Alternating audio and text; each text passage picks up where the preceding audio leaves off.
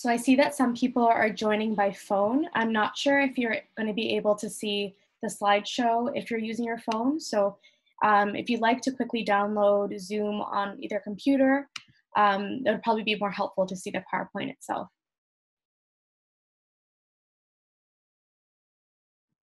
If you also don't have the ability to do that right now, we will be able to provide you with the resources and the PowerPoint later on a Google Drive. So you'll be able to access it later if you just want to listen for now.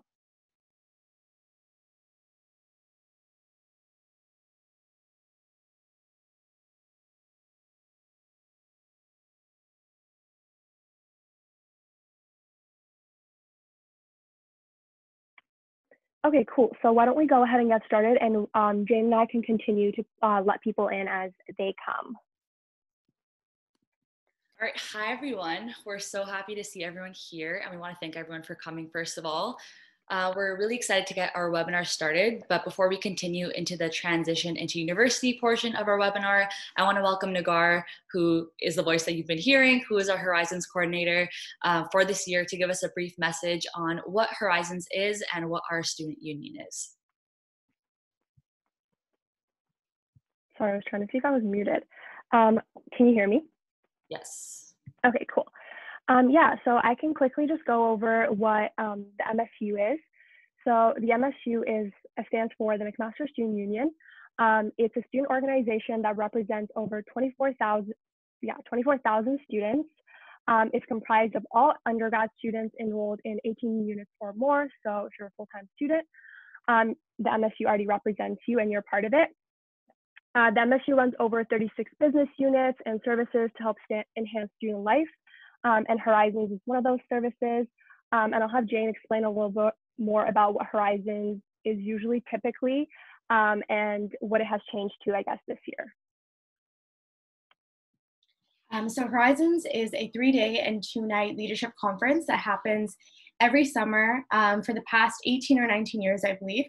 And this year, unfortunately, because of the evolving situation with COVID-19, we're unable to have an in-person conference, and instead we're doing virtual webinars and resources and different programming that we'll be doing to help you guys with your transition to university. So yes, as I mentioned, it's for first years to develop lifelong leadership skills. There are sessions and events which lay a foundation for leadership and academic excellence. These sessions, we are doing a modified version virtually, so you'll still be able to access that content. But yeah, this year it's going to be online. But hopefully in the next years, it's something that you can get involved in as a upper year student and as a leader. Just to add on to that, the sessions are basically hosted on our Instagram. So if you follow us, which will like at MSU_Horizons, they'll be posted weekly, and they're kind of like little activities you can do at home by yourself, just considering the times we're in right now. And there'll be different interactive activities that we can ask you to participate in via Instagram. So just make sure you're on a watch for those. Thank you to Nagar and Jane for that message. So now it's finally time to get started with our webinar. Just a quick introduction to the format of our webinar and what our plan for them is. So the webinars will take place each Thursday at the same time, which is 6 p.m. Each of them will feature a unique topic. This week's is obviously transition to university. Next week's is going to be student life. And each week after that will feature new guest speakers that have expertise in that area. So you may have seen from our Instagram that we asked you all to submit some questions. So today we'll be featuring some of those questions that we received from first years on the initial transition to university. And throughout the course of the webinar, you might think of new additional questions that you have. So please directly message them to Sophia, and then we can get those, and the rest of our panelists as well as us can answer them for you. So now moving on to our team. So I'll introduce myself first. My name is Ganeet Sandhu. My pronouns are she and her, and I'm in my 4th year of health sciences, and I'm going to be one of the moderators of this webinar today. And my name's Sophia. My pronouns are also she, her. I'm going into my 3rd year of health sciences at Mac, and I'm your other moderator. So remember, if you have any questions throughout the webinar, we'll have a Q&A period at the end. We just ask that you message me specifically over the chat function, and I will try to bring up as many as possible near the end of the webinar.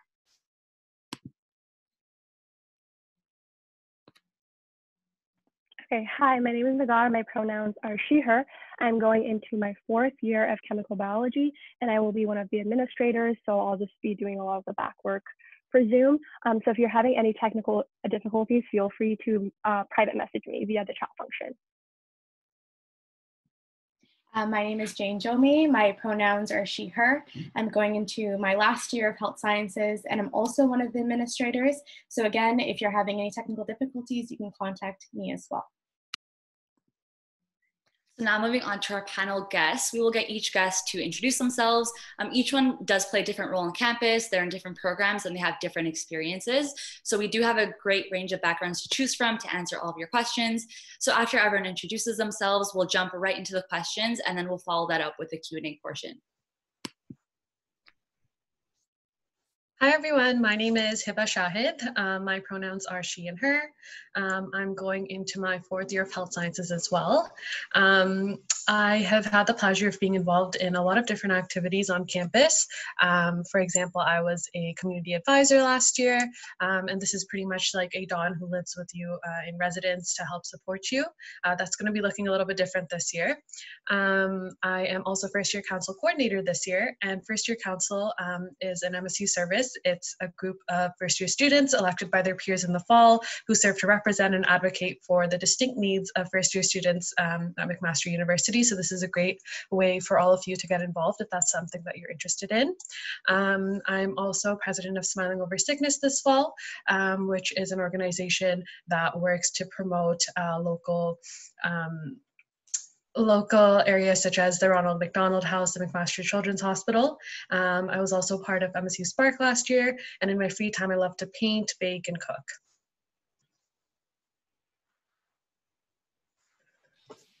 Hi everyone, my name is Sarah Tangidi. I use she, her pronouns, and I'm going into my 4th year of honors life sciences. So I'll talk a little bit about myself. So this incoming year, I am the Diversity Services Director. And Diversity Services is basically the anti-racism network and service here in the MSU and on campus. So it serves to cater programming and events to BIPOC students. BIPOC just means students who are Black, Indigenous, or people of color. I am also currently a resident orientation advisor, or as we like to acronym it, ROA. So we are planning events and programming virtually for students who are incoming and wanting to sort of transition. You might have heard of something called Archway. I'm pretty much involved with helping plan that. I am also a campus tour guide, or used to be a campus tour guide. Currently campus tours are virtual. Some of you may have experienced them. And I like to embroider on my free time. I love my dog and I love to cook. Hi everyone, my name is Bela and my pronouns are she and her. I'm going to my 4th year of social psychology and I'm doing a double minor in both psychology and sociology. A little bit about me. For this upcoming year, I'm the MSU Spark coordinator. So Spark is an MSU service, just like Horizons and Diversity Services and First Year Council. And we run through different pillars. So we have sessions, events, and online resources that are all designed to help ease the transition into first year. So right now we're working on that programming for the upcoming year, which is super exciting. I'm also with Sarah, a residence orientation advisor. So working on planning Archway and that online programming right now. In the past years, I've been involved with MAC Dance, which is the recreational dance team on campus. So that's been a lot of fun. And I really enjoy baking and watching dog videos because I don't have one of my own. So now that we've met all the panelists, we'll jump straight into the question portion. So one of our most common questions that we get from first years is how should they build their schedule and what should they keep in mind when making their schedule? So for this question, we'll have Hiba answer it. All right, so making your schedule. So this is, I feel like, a very big concern that I had when transitioning into university. You go from having like 4 courses in high school to like 5 courses, and then building your schedule. Like, how do you go about all of that? It was definitely very confusing. What you see on the screen over here is called My Timetable, and this is something that's available to you on Mosaic, which is where you're going to be able to build your schedule and enroll in all your courses. And that's going to be available to you probably a little bit later in June. And enrollment dates, which is when you're going to know about when you are able to make your schedule. You'll find out about all of that stuff later on as well. But some tips that I would recommend when making your schedule would involve trying to balance the workload in your semester. For example, if you know that for your program you have to take 2 biology courses and maybe trying to take 1 in each semester.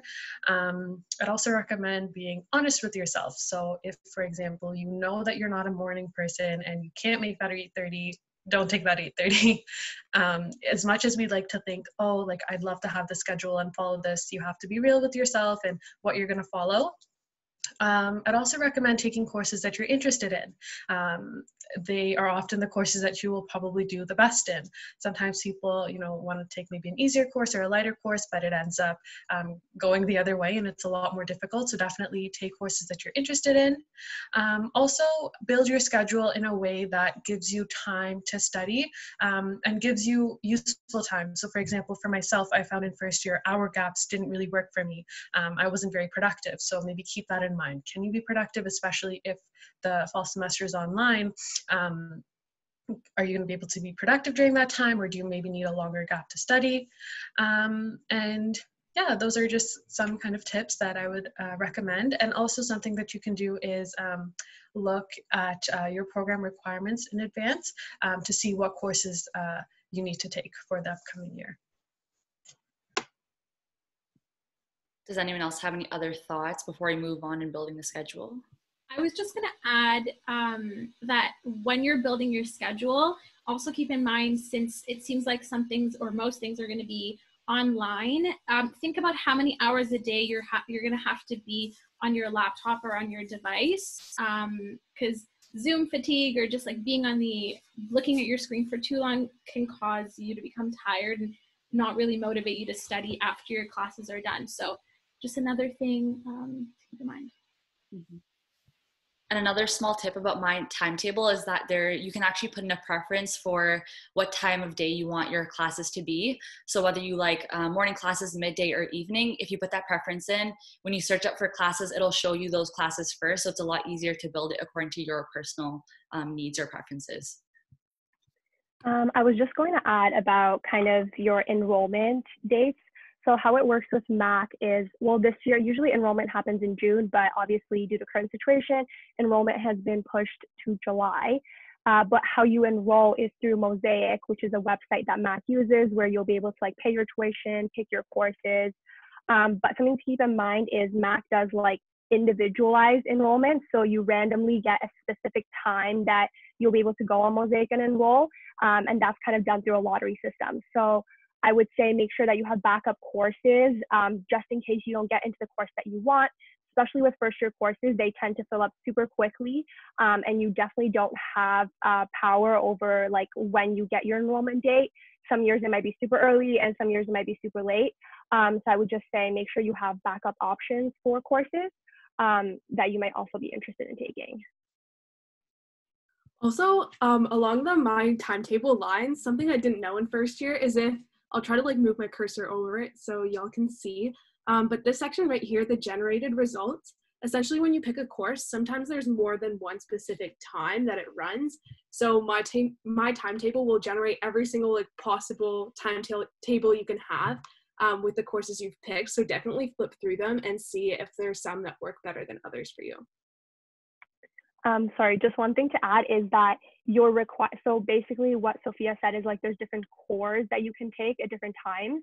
But basically if you have a required course for your program, those won't like fill up. Like you'll be able to get a spot if you're in that program. It's only if like I'm not in business and trying to take an econ course, then those reserved seats will be for business students first. So it'll make sure that all the students that require that to graduate or require that for like upper year courses will get those first before other students can enroll in it.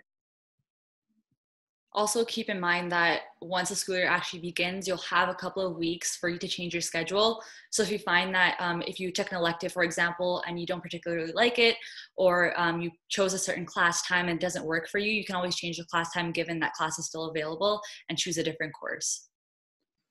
Yeah, to add on to that, I feel like that's a pretty big point. Like when I came into university, I thought like, okay, this is my schedule. Like I have to follow this, but it's very flexible. You can take a course, maybe try it out for a little bit. And as long as you change it before the ad drop date, like there's no problem at all. So definitely don't, take whatever you have in stone. You can totally change it. If that's it, I guess we'll move on to the next topic. So given COVID and that this fall, all of our courses will be done online, another common question that we have is, how can I make friends through these online platforms? I think that's a really good question. It's definitely a concern that I had going into my first year, and my first year wasn't online, right? So I would really suggest that you look up on whatever platform that you kind of work best with, whether it's Instagram, it's Facebook, or if you do it through the Archway program, to look up some groups that you might have interest with. So whether that is like a faculty group. So say you're in the health sciences program, you sort of join the Faculty of Health Sciences Facebook group and you engage with incoming health science like that. Or I've seen Instagram groups for different sort of like hobbies and interests pop up. So whatever the case is, I'm sure there will be someone who is interested in the same thing that you're interested in. So I would really suggest groups. The other is if you see someone online, maybe through Archway, that you see like, oh, maybe I have common interest, reach out, send them a message. You never know who could be on the receiving end. It could be your best friend. And then it could also be just someone that you chat with a little bit and then you don't hit it off and you move on. Another can be clubs. So at MAC, we have over 300 clubs. That's a lot of clubs. There's probably a club out there for you that has exactly what you're looking for, a very niche interest that you might have, and there's people who might share it. And if not, you can always start one. So these are all different options for ways to sort of meet people who are similar to you, who have a similar background, and that you can become friends with. I want to add on to that. So given that you're going to have classes online, it can be kind of hard through like even lectures or tutorials to get to know people if obviously you're learning in class. So if you do come into those class group chats, it could be a good idea to start a study group, which is a great way to meet people and study at the same time, because it's really effective to kind of test each other. Most likely you'll find that if you're in a group of 5, everyone will have one part of the lecture, one part of the tutorial that you maybe missed. So you can pick up on each other's strengths and weaknesses and kind of form a bond at the same time. I think going off of what Sarah said about not being afraid to reach out, you do never know who could be on the other side of that message. And I think it can be super scary of like, oh, who knows like what could happen, but also who knows what could happen, if that makes sense. That could be your best friend on the other side of that message. And at the end of the day, you don't really have anything to lose. And I think that's something that's would be super unique this year and super beneficial, is that like we have nothing to lose. So it's always good to reach out because you never know what could happen. I think to add on to what Ganeet said is also with study groups, I think it brings a lot of like accountability. Like I usually like to study in groups just because we'll like put deadlines for each other to like finish things earlier. And that usually helps me with like my studying and make sure that I'm not like procrastinating till the last minute. And you could definitely use online platforms like Zoom, etc., to just like meet with people. But you can also use those platforms to do fun games. There's like a bunch of new like online games that have come into like light because of like recent events, or you can watch like a Netflix party or things like that. So there's definitely a lot of different ways that you can do like outside of studying. Like you can actually have hobbies to do with other people. It might just look a little different. And then hopefully you'll be able to meet them in the winter semester.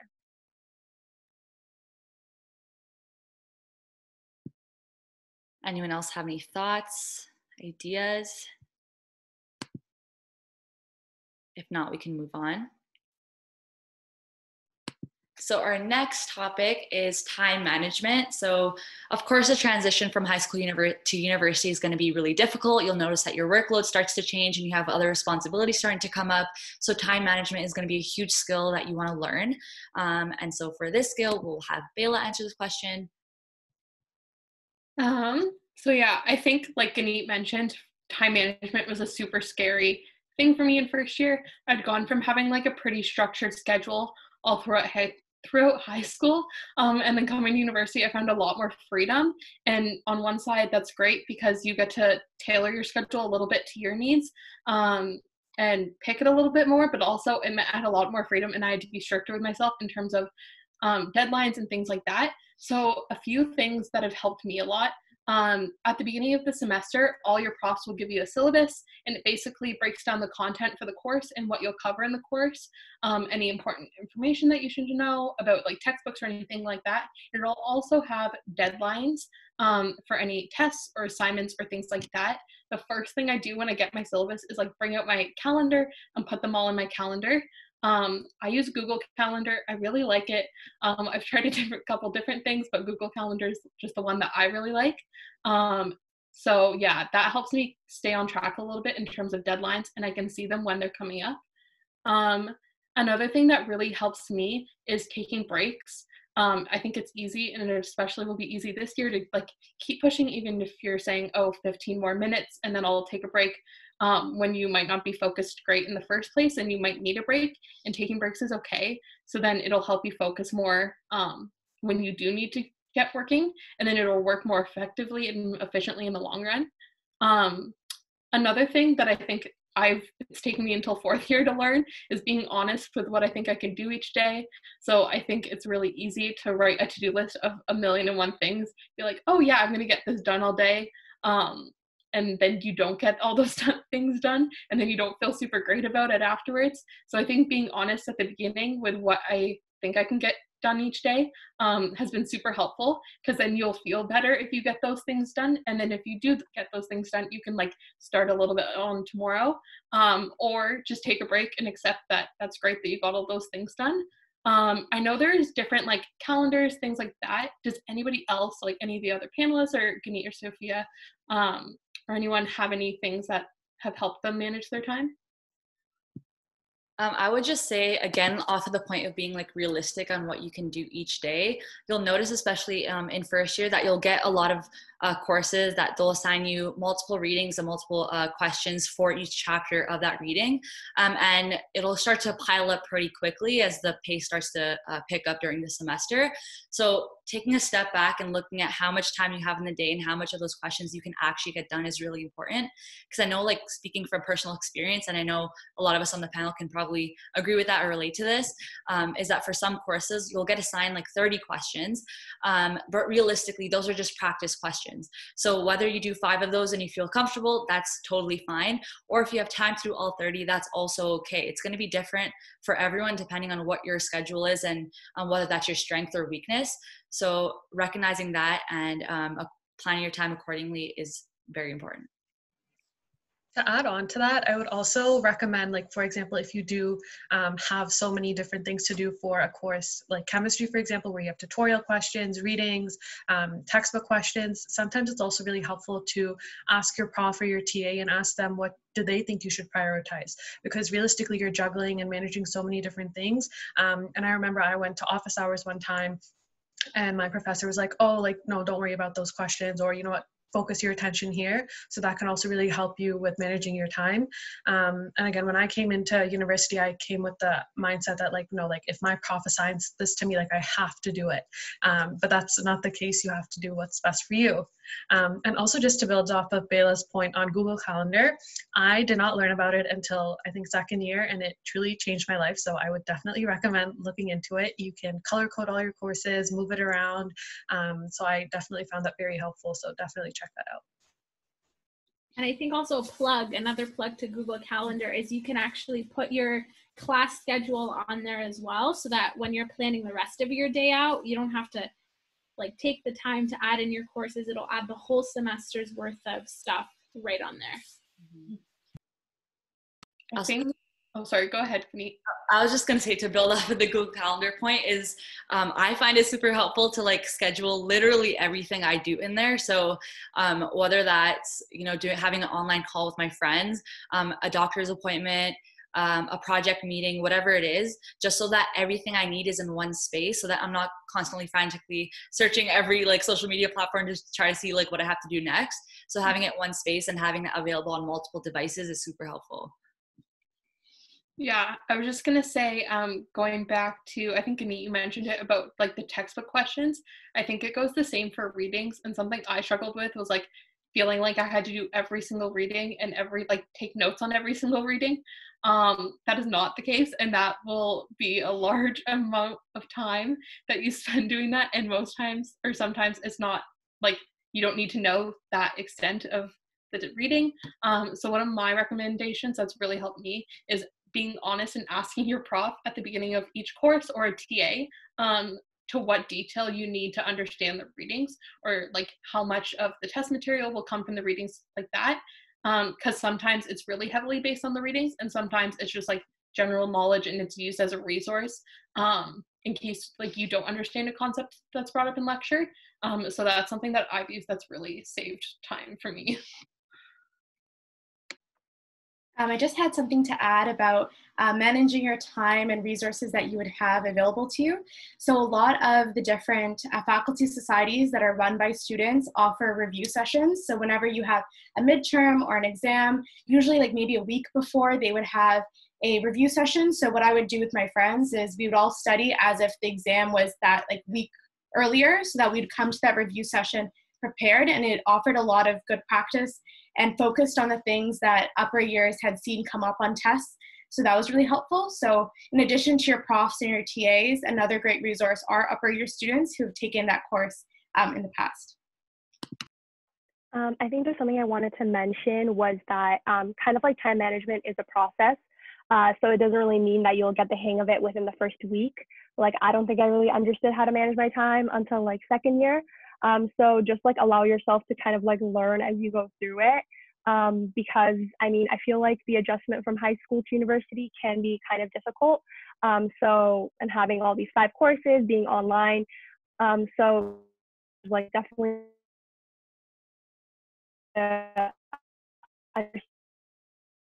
you, and it was cool.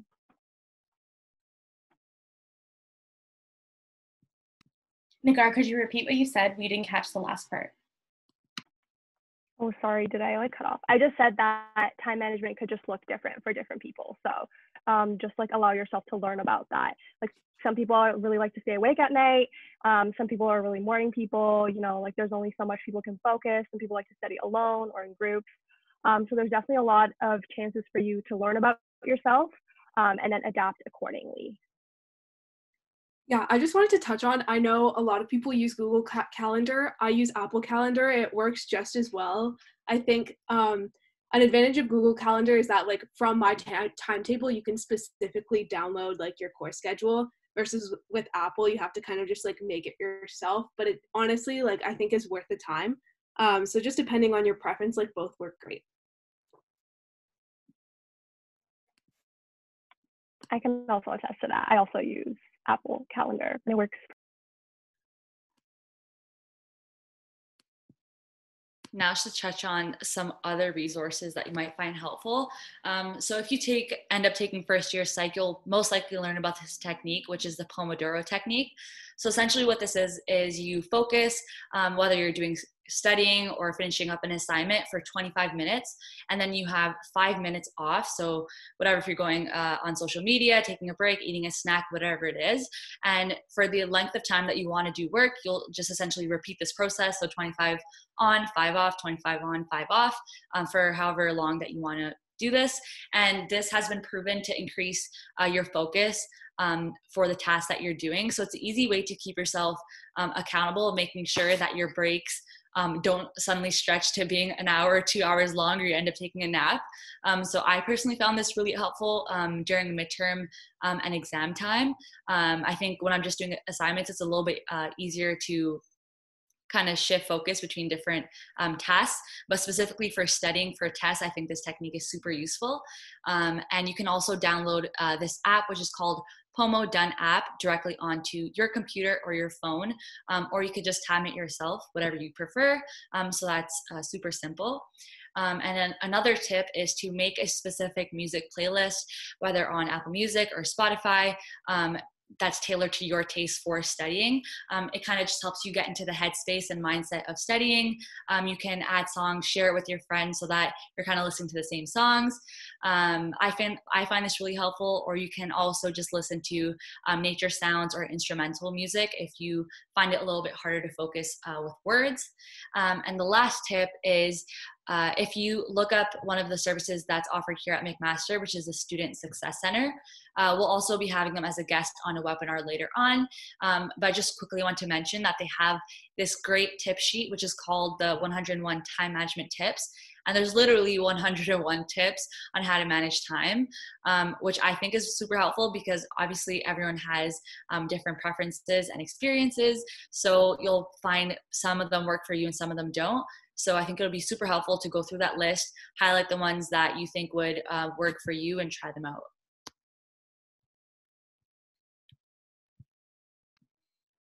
So now we'll be moving on to the Q&A portion of our webinar.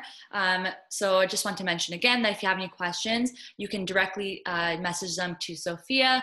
She'll receive the question, and then us as well as the panelists will answer it. All right, so we've been getting lots of questions, which is really exciting. This one's directly related to what we just talked about in terms of review sessions for courses. So someone asked, will there be review sessions this coming school year, even though it's online?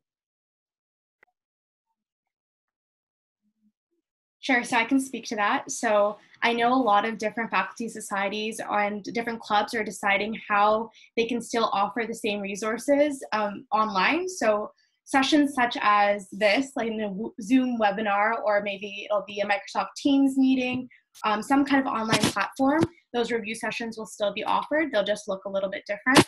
So if you're interested in those, whatever your faculty name is, just search for their page on Facebook, and they usually post updates about what they'll be doing on there. Awesome.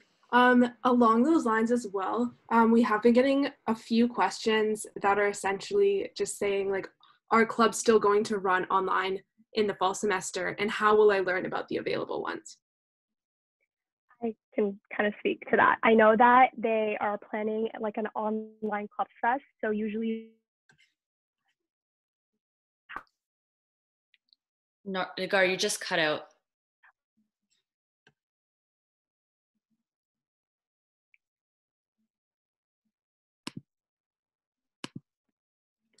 can you hear me now? Yes. Okay, I'll just keep my video off. Am I cutting out still? No, you're good. Okay.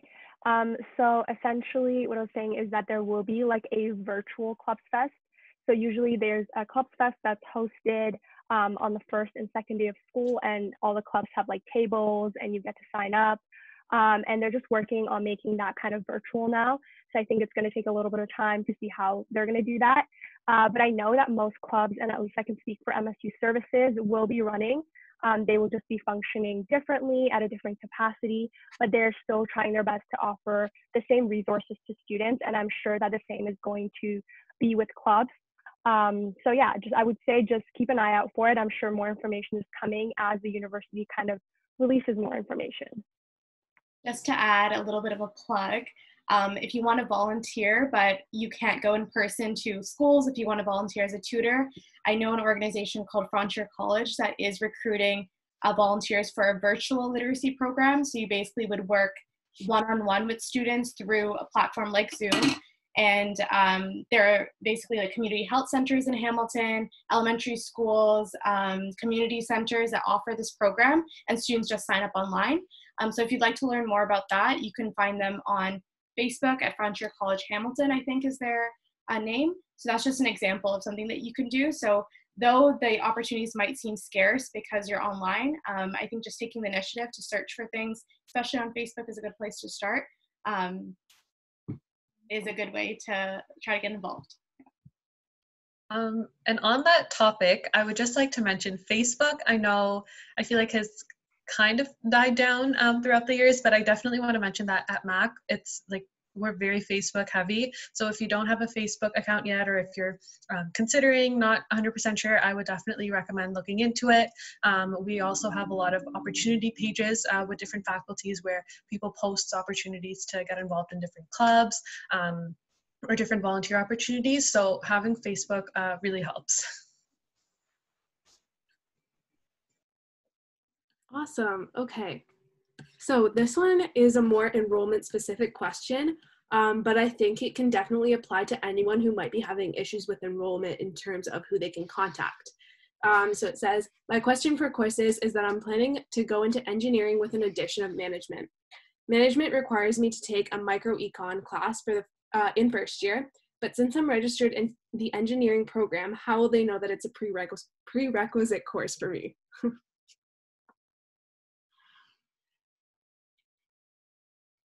Bayla, you can go ahead. Yeah, I think probably emailing your faculty society, or sorry, your faculty office is probably the best way to start. They are pretty understanding of the fact that students will often like need courses that might not be as obvious that they need them, and they should be able to like open up some seats for you or something like that and help you out with it.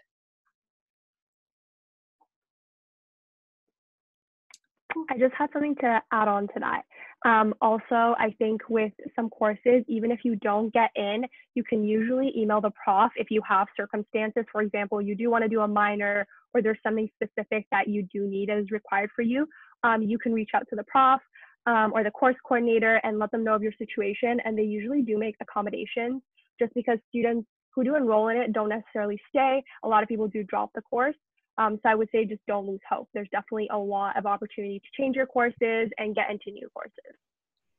And just to add on to that about what a minor is, so if you have your major is, let's say, like business, but you want to do a minor in anthropology because that's something you're interested in, basically all that means is that you did a certain number of units that are related to that subject.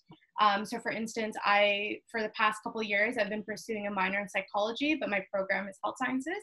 So I need 24 units of psychology courses. I think right now I have less than that. So I don't know if I'm going to finish it next year. But that's something that you can declare at your graduation if you'd like to have that minor. So that's basically how that works. And I just wanted to add on in regards to course selection. When that initially happens, you're probably going to get a little bit frustrated because you're going to see courses are open, but you can't enroll in it because they're reserved.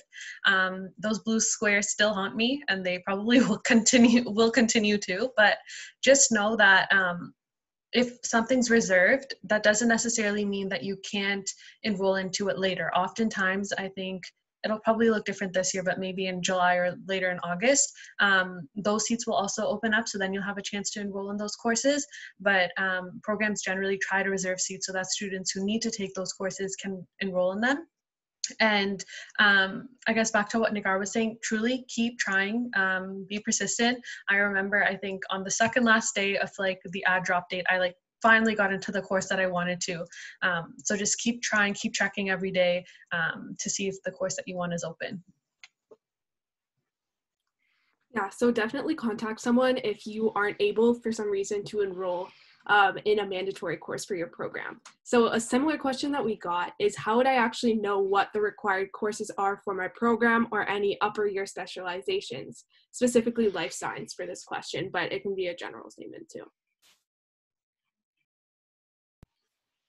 So for any of your programs, when you go into Mosaic, into the part, I wish there was a visual way to show you, but when you go into your area to add your courses, there's a section that sort of has like your required courses. And it's like basically like a tab that opens up, and like a list, it'll show you first year requirements that you, for example, if we're talking life sci, it'll be like Chem 1A03, Chem 1A3, Bio 1A03, and so on and so forth. And you'll know you have to pick those.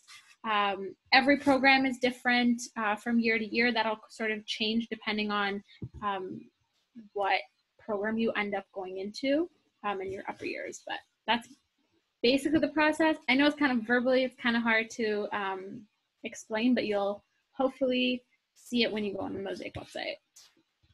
I think you guys can see my screen. Can you? Yeah, I can see your screen. Wait, I think so. Can everyone see it? Yeah, okay. So I got a couple questions about how to enroll in classes. So just online at build-degree/my timetable, and it tells you like a step-by-step in terms of like how to plan your schedule and then where to find your course details. So checking requirements and prereqs, going to the academic calendar to find that. Tips about blocking off time. So this is something that Sophia was talking about earlier. Pinning courses and favorites and how to actually enroll. And there's actually a video as well. So if you guys are interested, once the time comes, which is in July this year, you can go over to this website to learn more. So I'm going to stop sharing my screen. Sophia, you can share your screen again.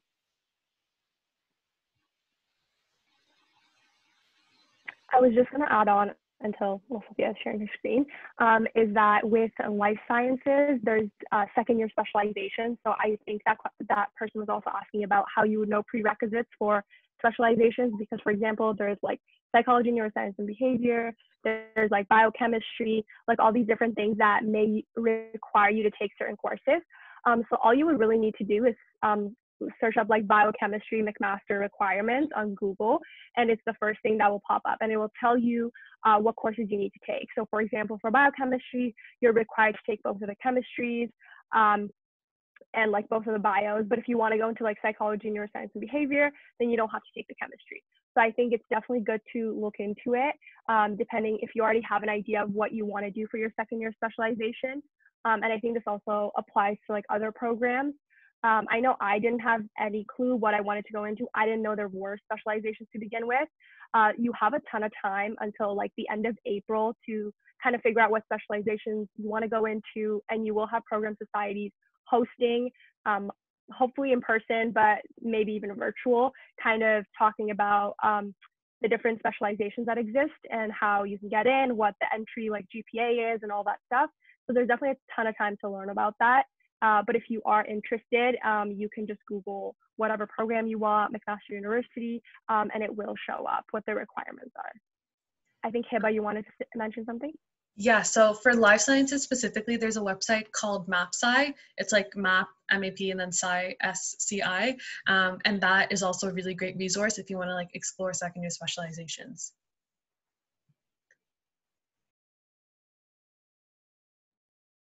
Okay. I think someone, sorry, I was just gonna address a question of, I mentioned a little earlier about the Google calendars and how to sync them. I personally am a Apple Calendar user. So the fact that I mentioned that, how do you do it? I Googled it. And you basically, when you log into Mosaic, there should be like a sort of like a box, correct me if I'm wrong, that you click on, and that'll help you sync. Yes? Okay. So that'll just help you sync your Google Calendar with your class schedule. We all learned stuff today. Great. All right. So the next question, which is like a super common one for first years, we want to talk a little bit about tutorial courses. So like, what are they? How you enroll in them? Are they beneficial? What's the difference between that and a lecture? All that good stuff. I can kind of touch on this. So lectures, essentially the larger portion of your course. So for example, I'm just going to use a course that's common for a bunch of first years, let's say chemistry. So you'll have 4 different cores. So that's the lecture that takes place at 4 different times, depending on whatever time you choose for you. So there will be, for example, 300 to 400 people in that lecture. Of course, for smaller courses, you will have less people in it, but the larger the course, the more common it is, you'll have more people in it. And then out of everyone that's taking that course, they'll be divided into multiple tutorials. So for a course as large as chemistry, sometimes there can be 25 to 30 tutorials. And the tutorials will be a smaller classroom-based setting. So obviously it's different online, but if we come back to campus in the winter, it's essentially like a high school classroom. So 25 to 30 students with 1 TA.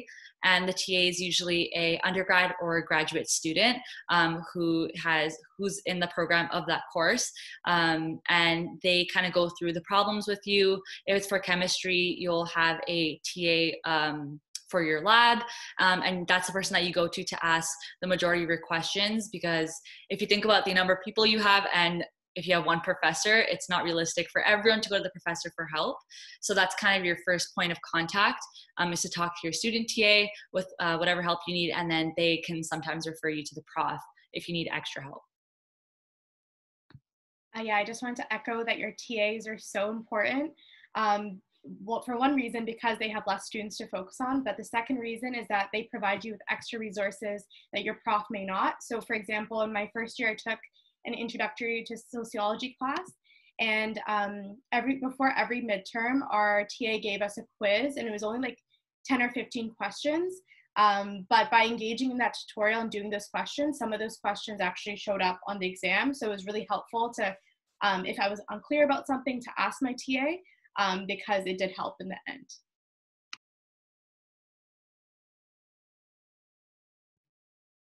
Cool, yeah, and just to add on to that, tutorials I think are super useful, especially like some of them will take attendance, so it'll count for marks for you to show up, but if they don't, I would say just try out going to them.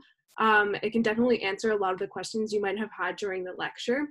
And alongside that, when you're enrolling, I know something that confused me is the big lectures themselves with the professor will have, like Ganit said, like 4 cores, for example, and it'll show the difference by saying C and then O1, O2, O3. So you'll have like CO1, CO2, CO3. Those are the different cores. If you have tutorials, it's going to be T. So it'll be TO1, TO2, etc. And then labs will usually have an L. So that's how you know the difference in terms of my timetable when you're scheduling them. And if you do have like tutorials for a course you're taking, you'll have to enroll in one. Yeah, and it's up to you if you go or not, I guess.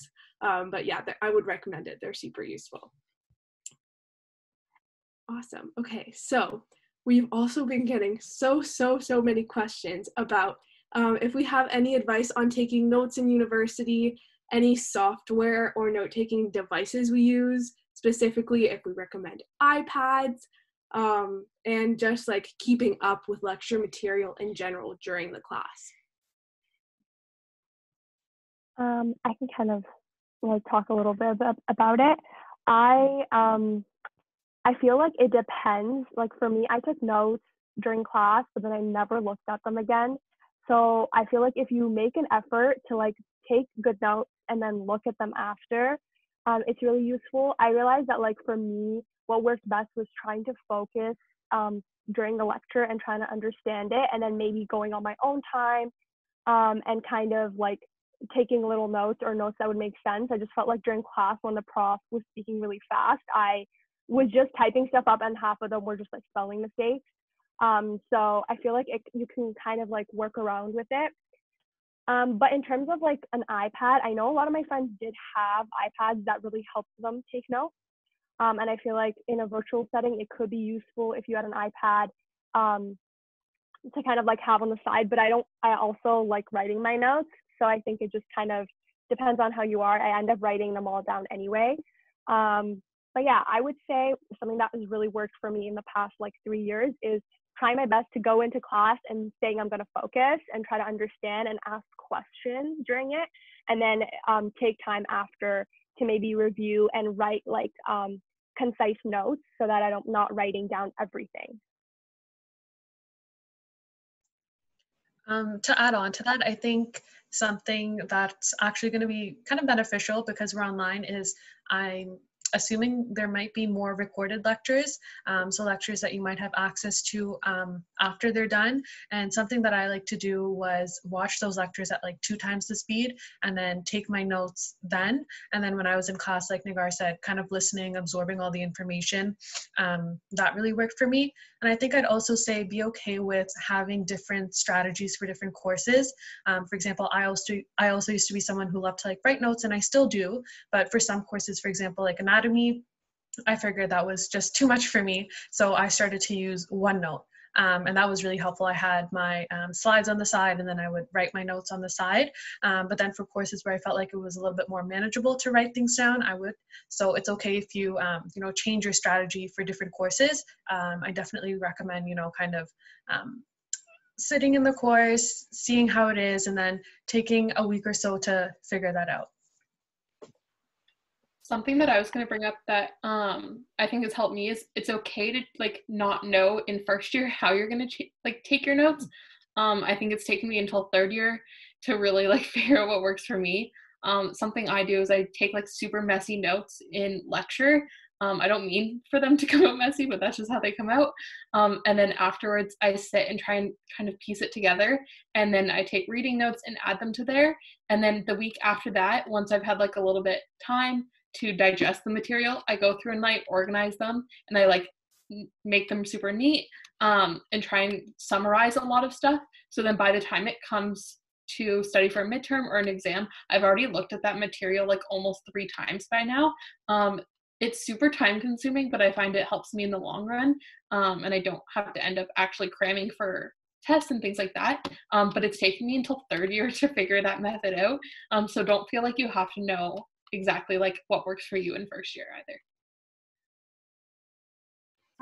I think one thing that I've had to learn, and I learned this the hard way in first year, is that sometimes the traditional sort of idea of taking notes, like writing it down or just typing it all on your laptop straight from just listening, isn't maybe as helpful. I'm not great as like through absorbing like auditory input. So like visually having the slideshow on my screen and having to type next to it sort of helps me link information later on, or using things like Quizlet or Anki or different resources that sort of help you create little cue cards online that can later like test you on little terminology or like little pieces of knowledge that might be like harder to grasp, can be helpful, as opposed to just reading through your notes later on. I just wanted to quickly echo OneNote. Like OneNote is something I only found out about, I think, in second year, and it's truly like life-changing, because you can have all the slides up, and like you can record if you want to, like record the lecture if your prof allows you to. It depends, I think. I think it will definitely look different kind of with everything being virtual. But wow, like, yeah, you can have all your slides and you can take your notes beside it. And if you have an iPad, you can like mark stuff down. So I would definitely really recommend it. And you get access to OneNote and kind of like Office 360 just through being like a McMaster student. So that comes to you for free. OneNote is the best. It's so good. So good. So good.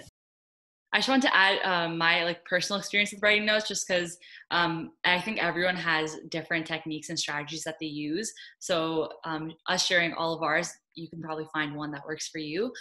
So for me, I found that downloading the PowerPoint that your prof will most likely put up before your lecture into OneNote, and then going through the whole PowerPoint and like strategically highlighting, so not highlighting everything, like highlighting certain terms or subheadings, and then writing what I know about that topic on the side. So it's going to be different for each course. So for example, for chemistry, you might not know everything before you learn it. But for example, for psych or bio, if you have information from high school that you remember, put those notes or what your understanding of that concept is on the side of the PowerPoint. And then that way, when I came to class, I kind of already had a grasp of what I was going to learn, so that when the lecturer started talking, and they do tend to talk really fast, you kind of already know what they're going to say. And so it's a little bit easier to pick up on what they're saying and write it down. And then after lecture, right after, when you have the information like fresh inside your mind, I would review the PowerPoint and star concepts that were a little bit harder to understand, and then spend time reviewing those. And I think that if you kind of commit to doing that for most of your classes and reviewing after every lecture, you'll find that it's so much easier to review before a test or before exams. Just to add on, since a lot of the questions are about how to study so far, Sophia and Ganit will actually be hosting another webinar in a couple of weeks on how to study. So we'll have new panelists to come in to share their thoughts on that as well. So make sure to tune in for that. The registration will work the same way as for this one. Yeah, and something I really quickly wanted to mention, there have been some questions about office hours. So by the time your courses go up on Avenue, which is basically like the website where you're gonna have like your account and all your courses, your prof should post, usually in the syllabus, the times that they are free to offer office hours. Most of the time they're going to ask you to email before. And I imagine that in the current climate, it's probably going to look more like a Zoom call. Traditionally, like you'd actually go into their office and chat with them. But your prof will touch on that at the start of the course. So even usually the first lecture for every single course is just kind of like the prof talking about the course itself, not actually learning anything. But that's when you're going to find out all that information and how to get in touch with them. They'll definitely still be available to talk to, even though your courses are online. Yeah, for sure. I'm actually taking a physics class right now, and we do have office hours that are each week. So the TAs offer their own office hours, and they're during various times of the day. So if you're somebody who, like, let's say you have other commitments and you're unable to come to the office hour, there's tons of options for you. And the prof also offers their own office hours as well. And even if you don't have your own questions, you can kind of just hop on and listen to other people's questions. I personally found that to be really helpful. So yeah, there will definitely be virtual resources like that offered. I think just since we're on this topic, I'd like to mention that it's really important to go to office hours. I was really scared of them in first year. I did not go, and I definitely regret it because I think your profs are definitely there to help you, and they can help you navigate a lot of things. And it could just be as quick as sending them an email and asking them one of the questions. But I realized in second year that going to office hours really helped me. And like Jane mentioned, a lot of times I just went, and when people asked a ton of questions, I was like, wow, I did not know that. So it's a lot of like, you can also just drop by and have other people's questions be answered, but it will benefit you. And you can kind of gauge how much you know or don't know. But yeah, I would say just reach out to your profs and don't be scared. I know it can be a little bit intimidating, but they are there to help you. And they usually do respond to their emails. So yeah. Awesome. Okay, so it is 7 o'clock now. So I think something that we've also gotten a lot of questions about that would be nice to wrap up with is if you could give one piece of advice to your first year self, what would it be? Maybe we can all go around and do what you wish you knew in first year advice. This is a really good question. It's going to take some self-reflection. So if anyone wants to go first, please do. I can go. One thing I really learned the hard way was to ask for help. I'm very used to just doing things on my own. So if you're somebody who's like that, don't be afraid to ask for help. Ask upper years, your TAs, your profs, whoever really is willing to help you. People at Mac are so nice and they're so open. And I realized this after struggling for quite a long time in my first year. So I would really, really suggest that you reach out and ask for help in anything. So it can be academic, non-academic, whatever the case may be. I can go ahead. I think one advice I would give to my first year self is that, like, it's okay if things don't go as planned. I think a lot of times you come into with a mindset of what you want exactly out of your first year, or like what specialization you hope you get into. And sometimes just like things don't work out. And I think later in like you'll realize why things worked out the way they did, but it's also just okay if things, like failure is okay. And I think that's like a big thing that I realized. In my first year, I just remember like studying for my first chem midterm and being like, wow, like I'm so ready, and like ended up getting like a 60 on it. But that did not determine the end mark that I ended up with. So I think it's a lot about realizing that you are adjusting, and it's okay to like, have little failures along the way. But that doesn't determine your overall success at university or even in first year. Yeah, I just wanted to echo what Nagar said about chem. The profs really do understand, especially in first year, that it might be a transition for you in terms of academics. So they do offer different grading schemes where they'll make your first midterm worth 0% if you do better on your next ones. So then it all work out in the end. You kind of have that time to like transition easily. So yeah, good point on that. I think my advice would be to be comfortable being uncomfortable, if that makes sense. So seeking opportunities that you might be scared of doing, but you think that it'll be really fun. So for example, like getting involved with Horizons and attending the conference for me was something that I was scared to do. But then I went and made a lot of friends and was able to be involved for the next year. So kind kind of getting out of your comfort zone would be my main advice to my first year self. I think my biggest piece of advice was be okay not knowing everything.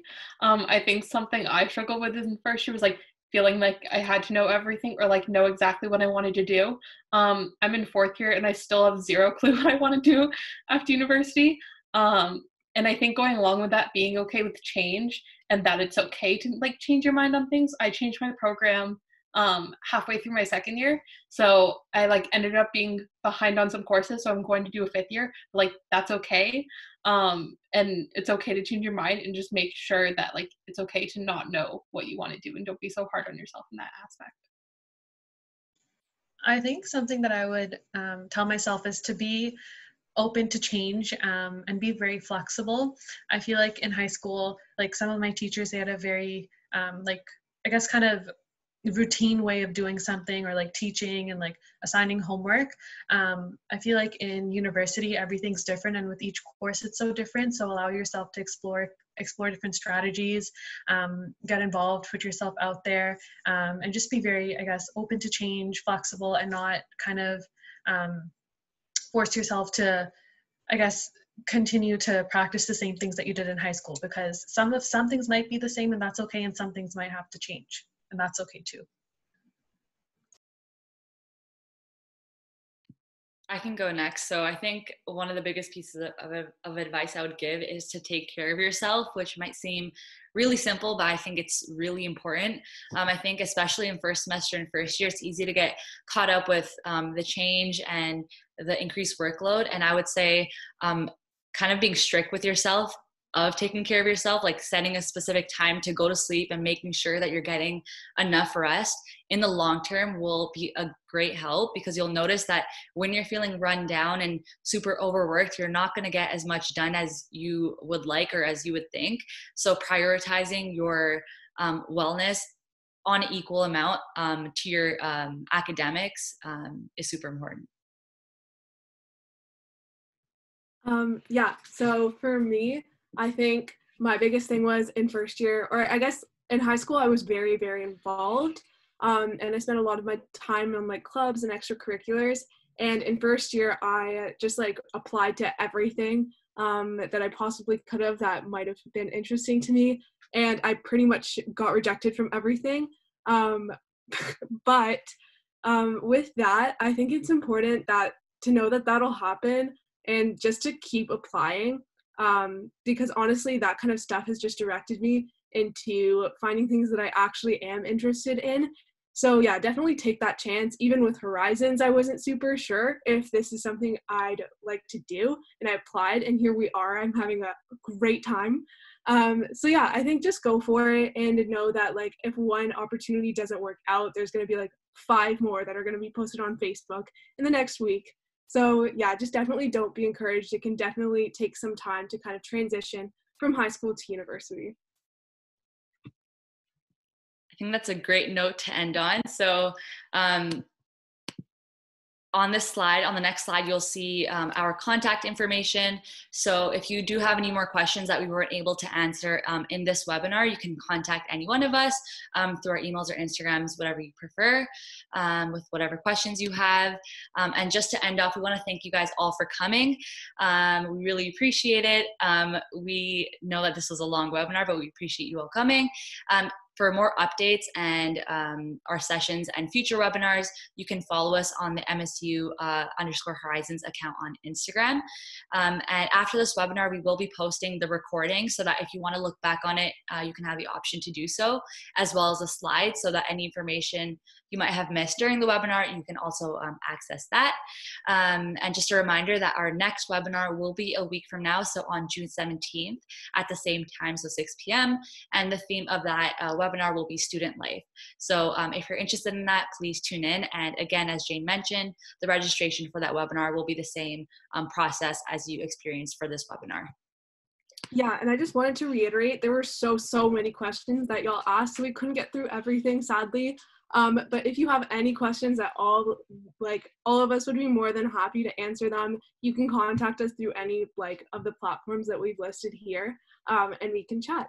And yeah, definitely come out to our next few webinars because they'll also be super informative. I was going to say, if folks want to take like a screenshot of this page, you're more than welcome to go ahead and do so. This will be posted. It might just take a day or so for us to get everything up. But if you want to take a screenshot of it and message us, you're more than welcome to. I also just wanted to kind of end by thanking McMaster alumni. They sponsored this webinar, and you will kind of see in the coming weeks, we'll have a little contest and giveaways. So make sure to tune in to our webinars and, keep an eye on coming up.